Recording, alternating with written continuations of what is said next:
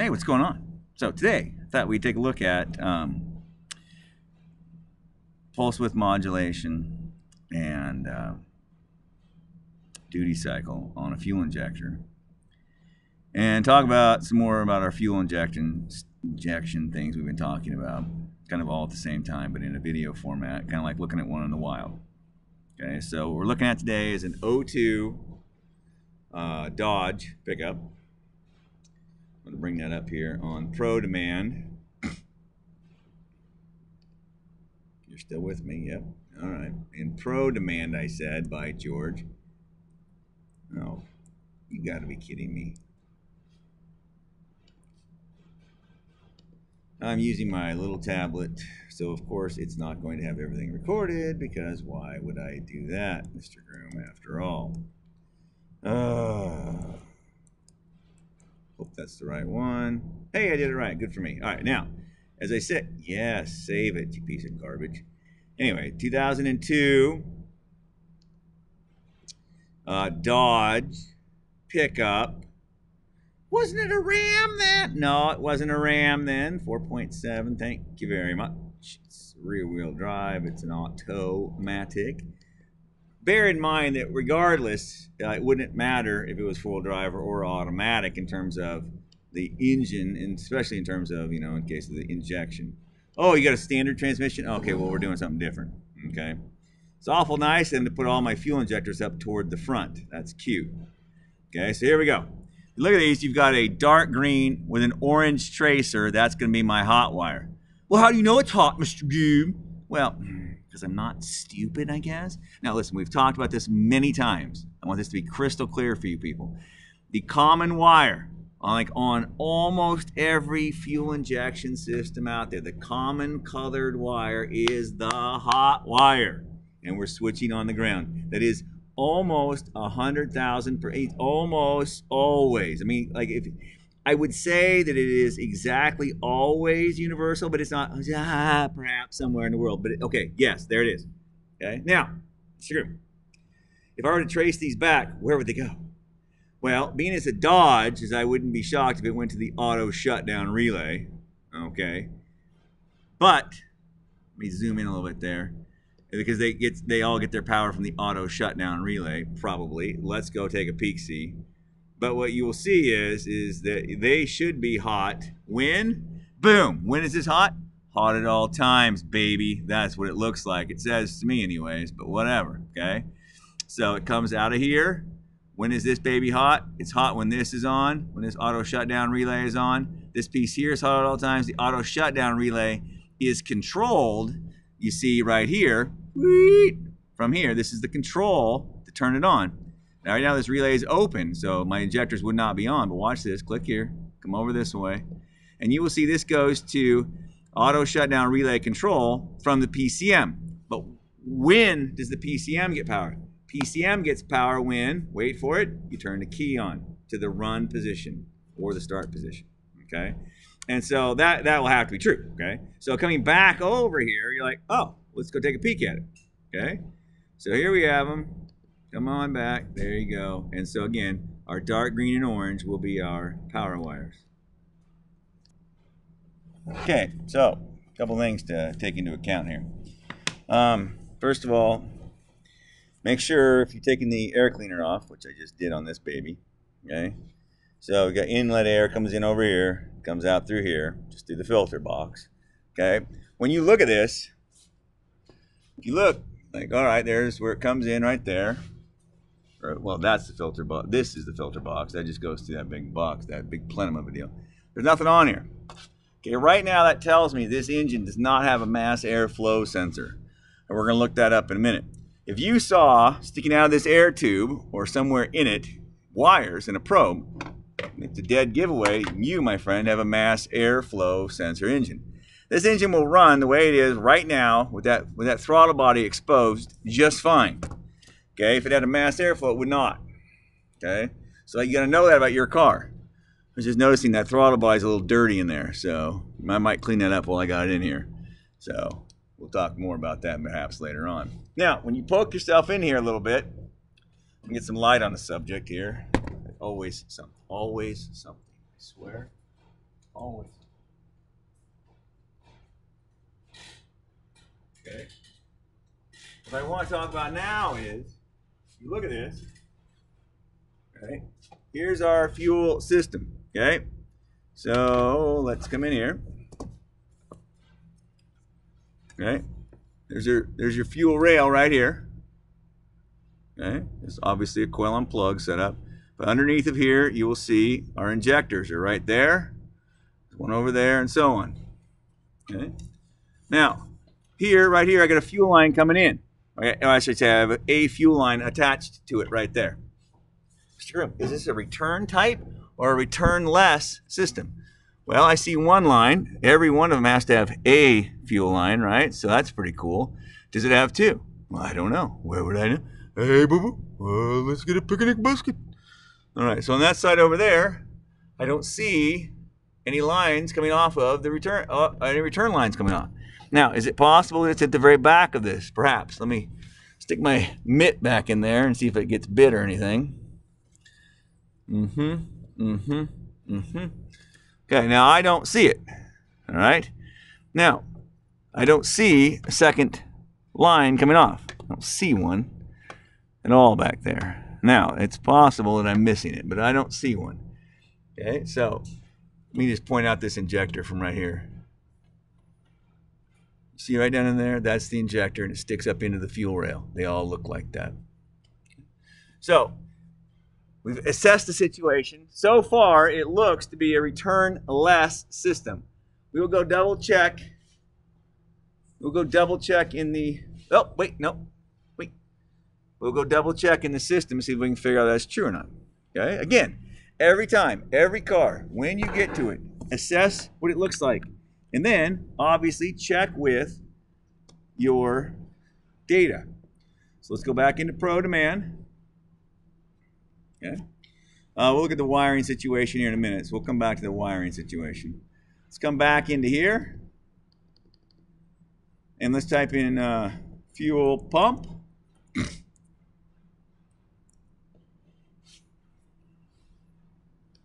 Let's go see if we can read anything about this. They'll give us a clue what kind of fuel system this is.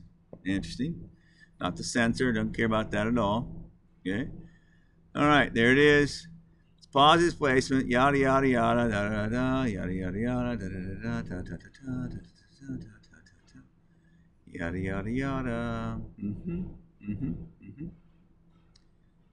Okay.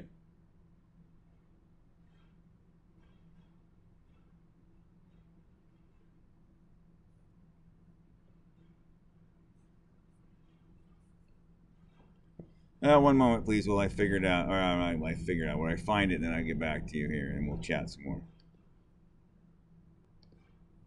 Okay, so I did a little more poking around for like about 2 seconds. Okay, and under fuel pressure regulator, okay, this particular one has a situation where the regulator is actually in the tank. Okay, so when the pressure gets to where it's too high or whatever, it just routes the return right. It's inside the tank. It just routes the excess fuel back into the tank. In other words, this is technically a return type system, but it never gets to the rail. The excess is just accessed right back into the tank right through number 4. So boom, and it comes right back out if there's too much. Okay, and so it doesn't need it. It comes right back out through there. In other words, it never really gets out of the tank. Okay, so whatever, just a different kind of way of doing it. Okay, so for the next thing I want to talk about, we're going to be looking at again our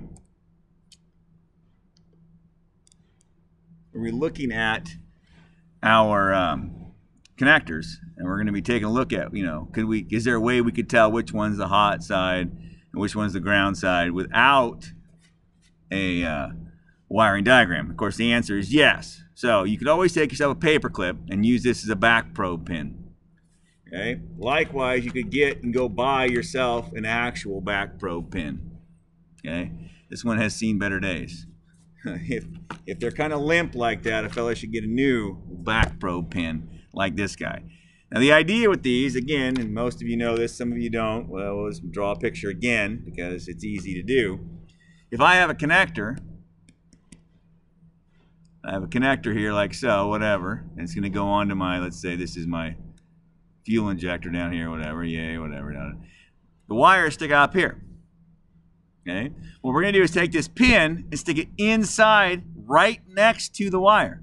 This is called back probing. Back probe. This is how we like to probe. We do not like to face probe. Okay? That is if you unplug this wire, well, number one, we don't like to unplug wires at all until we know. Because sometimes when you unplug a wire, you can kind of fix a problem. You can kind of fix a problem by wiggling something a little bit. And when you wiggle it a little bit, it can actually, that could have been the problem. It could have been loose and you wiggled it back together to where it's not loose anymore. Okay? So we don't like to pull the connectors apart when we can help it. Also, if you pull them apart and you start the vehicle, or you turn the vehicle to the run position, it will throw a code because it goes, hey, wait a minute, there's a problem on this fuel injector now. Well, I should say so, because it thinks, okay, there's a circuit that's going to be coming through here. Okay, but it doesn't see that circuit and it goes, oh, that's an open circuit because you unplugged it. That's on you, pal. Now you've got a check engine light on, which if you're at home, you know, I don't know how you're going to fix that, right? I mean, I guess there's ways. In the shop, obviously, we can use we can use the scan tool, but for whatever. Now, what I'm going to do is take you over there now, and I'm going to point you in the general vicinity of the plug, and I'm going to back probe it. Okay, when I get it probed, I will bring you in for the kill shot, as it were. Mr. Groom, I see it now. I can totally see now. Yeah. That's great, pal. All right. So I am going to hone in here on this guy. Now I'm going to end up back probing both the green and orange one and the other one both. And then we're going to see, you know, whatever. Now, ouch. That's my head. Now, as you can see, I think, if I get down here a little bit, the pin is sitting right next to the wire in that connector.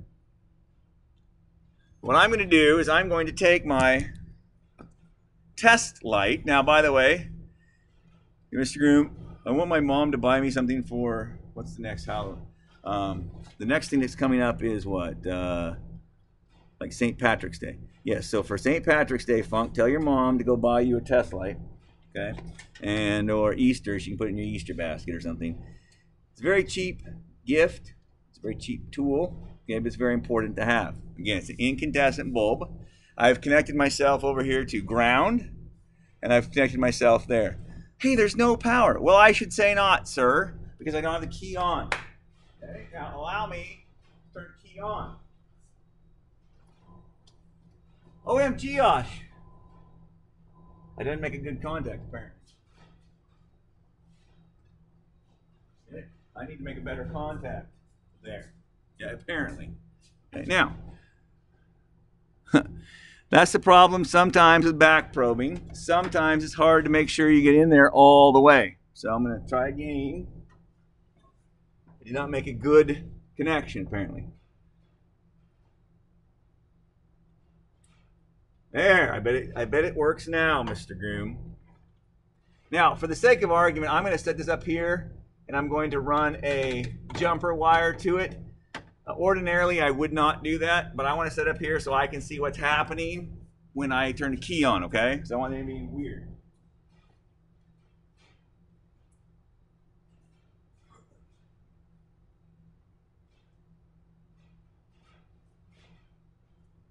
Okay, so again, all we're doing is we're seeing which of these two wires has power on it. Okay? Now, all I'm doing is putting a jumper wire to my actual test light that's up on the dash here so I can see what's happening when I turn the key on. So I don't want to be like, see, it worked. And you guys are like, no, it didn't, Mr. Groom, you weirdo. Okay? So, up there somewhere is a test light. Here. Well, I don't know. Look at it. Here, come with me. You guys look at it at the same time I look at it. How about that? All right. Focus on it. Focus.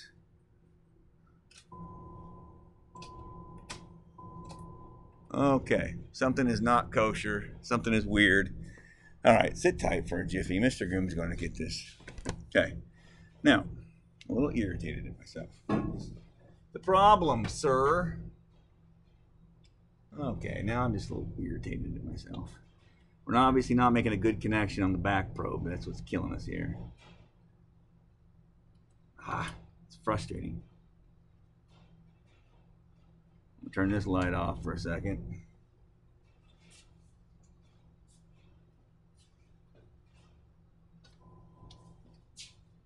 No. Yeah, well, I'm going to pause you while I get a good connection there, because this is a little frustrating Mr. Groom a little bit. It's frustrating me. I'm not doing a good back probe. Okay, so keep an eye on the light. Understand that the computer is only going to power this up, okay, as for just momentarily, unless it sees crank signal, okay. So you see it be on for about I don't know, about 2 seconds or so, maybe. All right. So that's dead giveaway. We've gone from the injector hot side, or from one side, I should say, to the battery, okay. So when we've done that, boom, we sent power to it. There you go. Now, interestingly enough, what would happen if I put it on the other side? Okay, well, you're like, well, would it matter? Yeah, it will matter. Because on the other side, if we put it in the other side, and then we go to battery negative over here, this light will come on. But let's see what happens. Okay, I'm going to pause you for a second while I get switched around. Okay, so pay attention this time as I'm doing this. Okay. And notice that what should happen is you now have, oh, fart. What you're seeing now is that now you've got the injector coil, which is going to be a resistor, in series with the flashlight, or the test light, which is also going to function as a resistor. It means your light is not going to be nearly as bright this time. It's going to be a little less bright.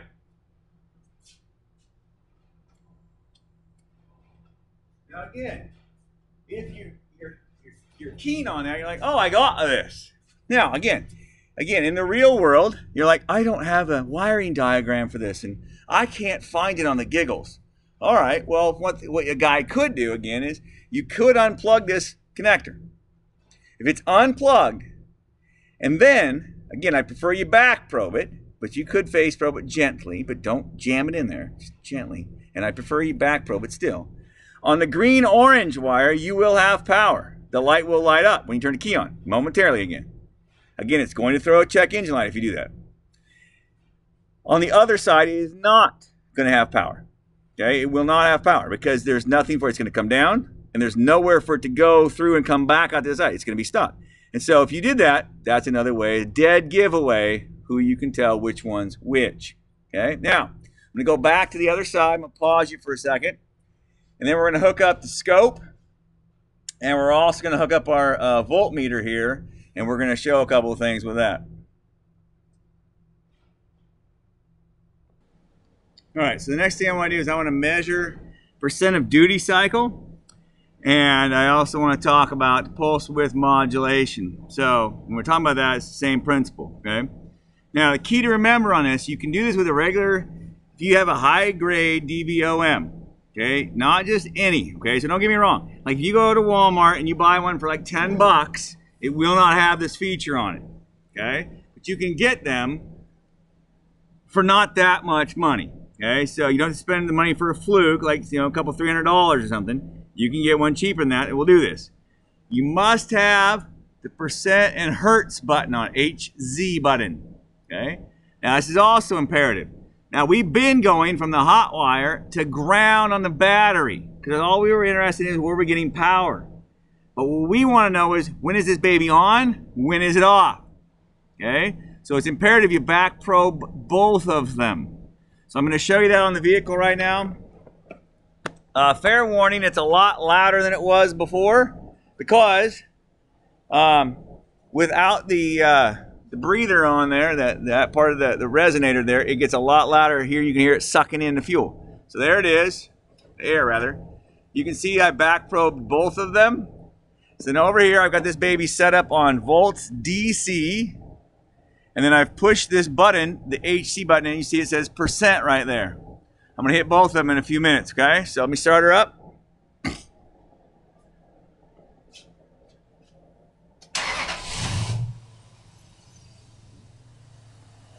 So you can see that at idle, we're at about 4%, 3.5% duty cycle. Okay? Now, I'm going to prop this up a little bit.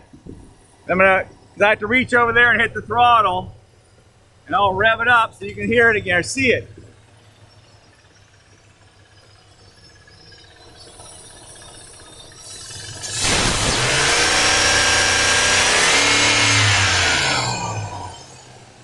Okay, so what you saw there was clearly at higher RPMs, Marcy is going to be holding it on for longer. It's going to have a bigger duty cycle. Okay, again, you must have this hertz and percent button. Now, I can also hit the percent button one more time, and it will come out to hertz, 5.37 or thereabout hertz. Let's chat about that.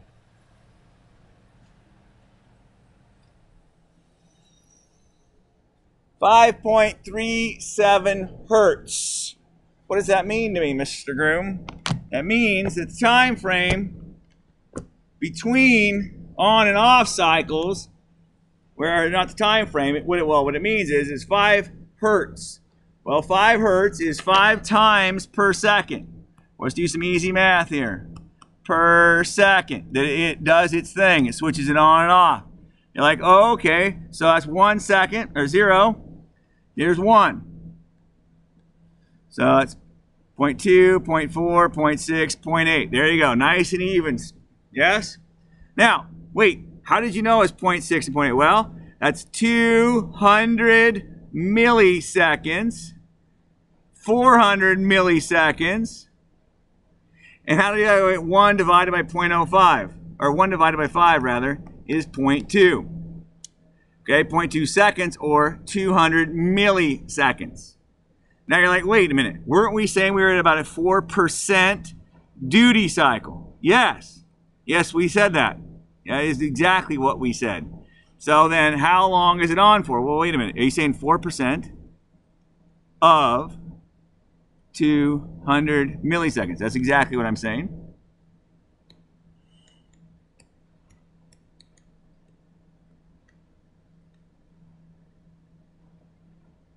Wait, what's happening here? Oh yeah, 8 milliseconds. In other words, the computer is leaving it grounded and turning the injector on for 8 milliseconds at that point. Okay? Now you're like, wait, when it jumped up to 20%? Oh, that's a good question.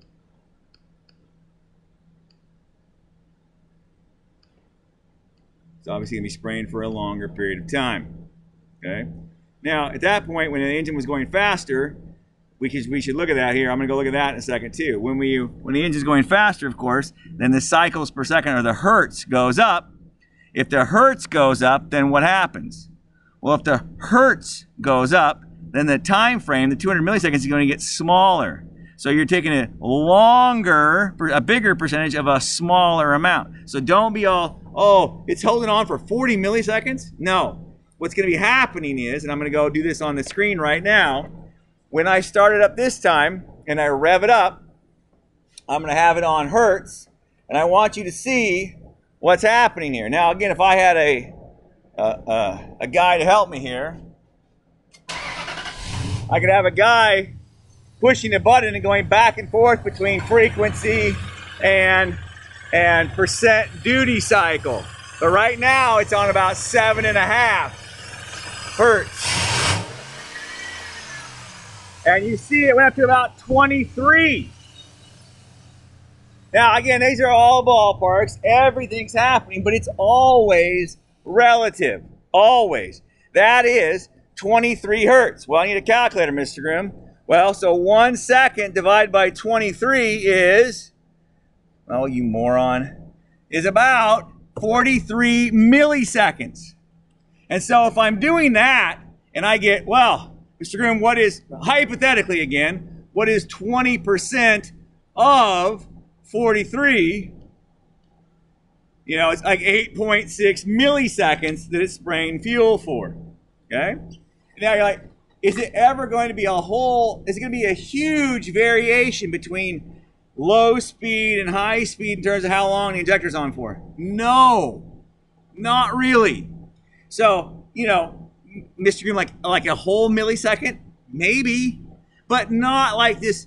Well, it went from 8 milliseconds. Now it's spraying it for 2 minutes straight. No, it's ridiculous. Or even from 8 milliseconds to like 16 milliseconds. It won't be like that. Okay? So keep that in mind. The faster the engine goes, the higher our frequency goes. That's hertz goes, yes? Because that's how many times per second it's spraying fuel. Obviously, it has to keep up with the engine. However,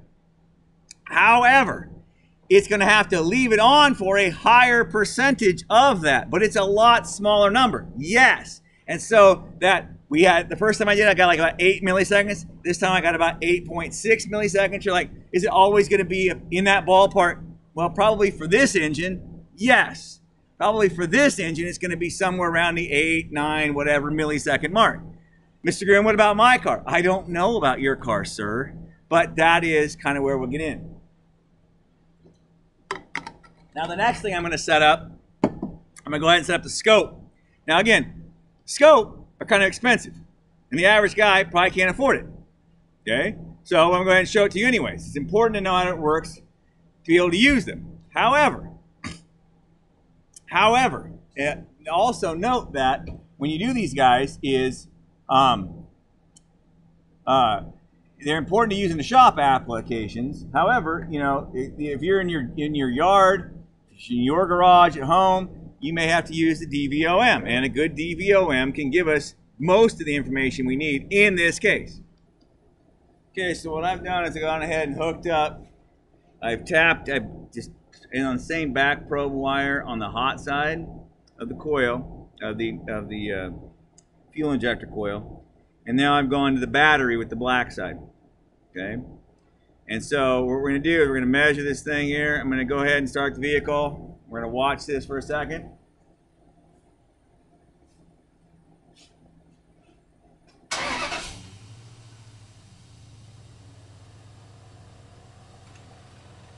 I come over here and hit the stop button.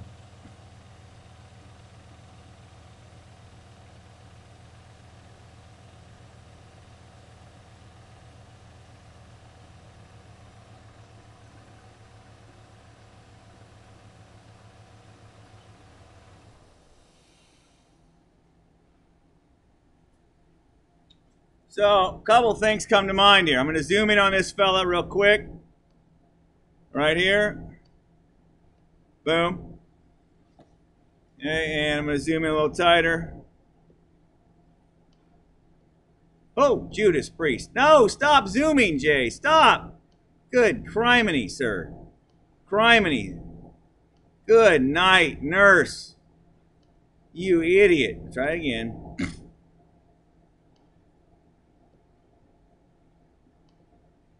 Good night. What an idiot.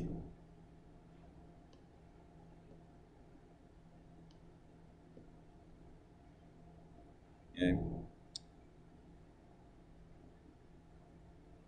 So you see here we're running battery voltage. Okay. Current steps up. It's kind of weird. Something's a little screwy here. I'm going to check my connection. Something's a little weird. This should be a little different than that. Let me pause you for one moment.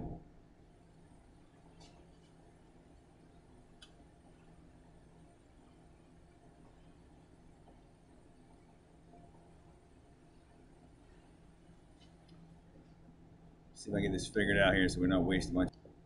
Okay, so I knew I was screwing something up there. So the thing to do, the thing that I wanted to do, the thing that I should have been doing is I should have been on the negative wire, the control side wire for that fuel injector. And here's why.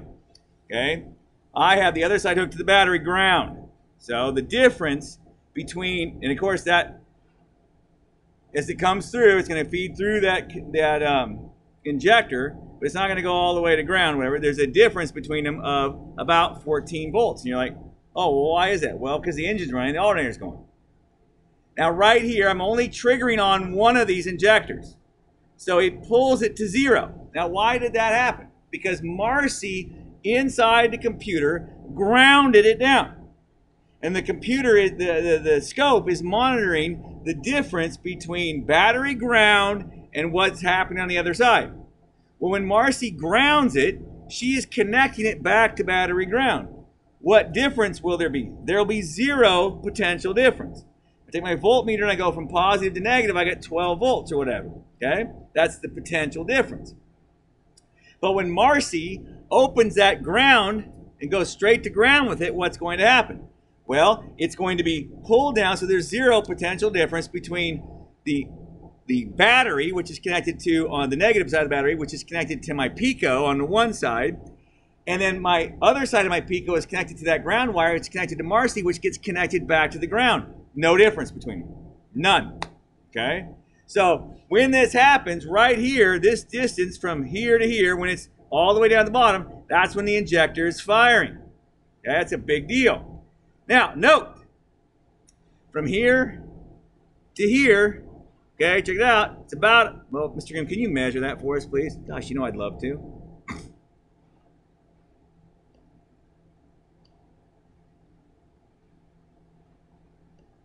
OMG, gosh, it's about 130 milliseconds. Interesting. Interesting. Mr. Grimm, show me more. Show me more. I'd love to.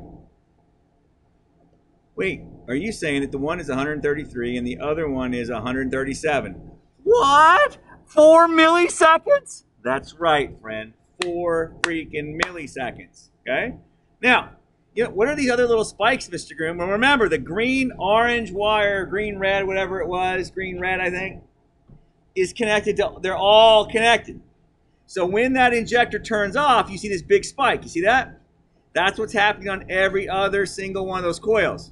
When it turns off, every time you turn a coil off, there's going to be what's called back EMF. It produces some voltage. This is what we're measuring when that happens. Okay? Now, it's possible, if a feller wanted to, he could go find the main red-green wire that feeds all 8 injectors, and he could have monitored it back there. Okay? But in this case, you could monitor current in that situation. You could monitor how much current's going through, all of them. That's not what I'm doing. I am measuring voltage. So I am on the, again, on the negative side of the fuel injector.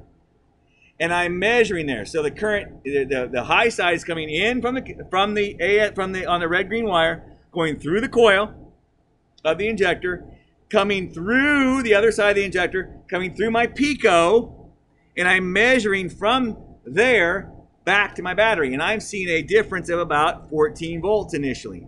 When Marcy grounds the circuit, she pulls it down to 0, and there is no difference between those two. Now, this is what is referred to as a pull-down circuit. That is, when Marcy grounds it on the negative side, she's pulling it down from a battery voltage down to 0 voltage. Okay, it's called pull-down circuit. We'll look at these a little bit more in depth. Again, that's something you've seen it. We've talked about it a little bit. We never defined it. Well, today we're defining it, a pull-down circuit. So Marcy, on that, when we're measuring, again, we're measuring that negative side right there. The difference between there and the ground on the battery is about 14 volts. When she grounds it, she pulls that side down to 0 because she's grounding it. And the difference between the two is now 0. This is called a pull-down circuit. Okay? Obviously, a pull-up circuit would have to be what? The other side switch, hot side switch. Okay? Not a huge deal. But we don't see that too often. Most of the time we see pull-down circuits. So again, what I want to talk about today was to see one of these things in real life, in the real world, to look at percentage-wise kind of things here. Oh, Mr. Grimm, you didn't figure a percentage on this, did you? I didn't. Let me try to find a percentage here. So if I'm doing 4 divided by 133 or thereabouts, come on, you hippie, you will see that's about 3% pulse width. Is what we're saying, or 3% duty cycle. All right. Now, Mr. Grimm, will you want to rev it up for us a little bit? Well, you know I do. You know I do. So I'll do that real quick. I'm going to go start it up and rev it up a little bit.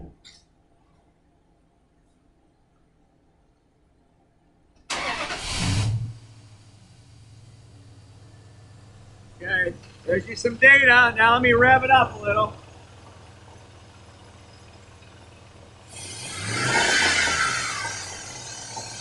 Oh, stop, no, stop. Oh, no.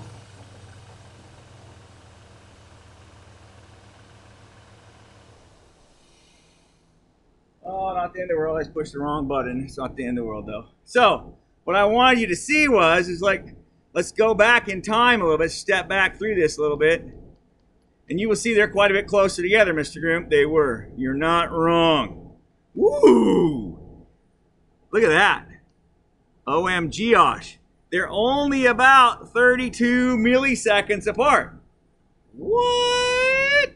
Yes. Now, if a guy were to zoom in on this, you're at 102 and 106. OMG, gosh, that's like 4 milliseconds again, Mr. Groom. Again, this is more accurate than is the other machine, okay, we were talking about. What, again, we were looking at about, I think what we were looking at before, another one, 8 milliseconds or something, okay? Something in that ballpark, and we were talking about 4 or 5%. That's good for just generic looking at. The scope is better, obviously. But you got 4% out of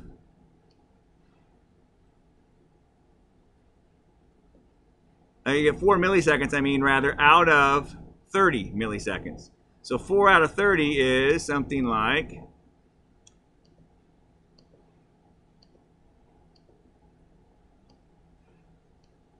something like 13% duty cycle there.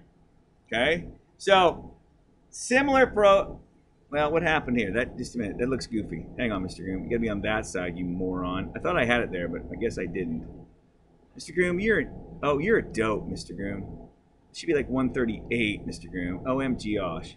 Oh, I'm sorry. I'm a horrible person. So let's do 4 divided by 32, which is 1/8, which is 12.5% duty cycle. Yay!